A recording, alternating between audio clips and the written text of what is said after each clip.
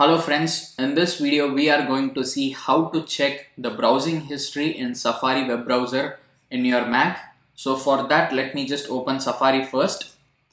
So once you open Safari, in the menu bar you can see here history.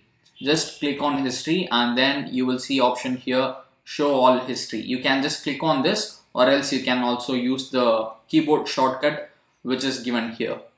So once you click on show all history, you can see the date wise search history that has been done in your Mac Safari web browser.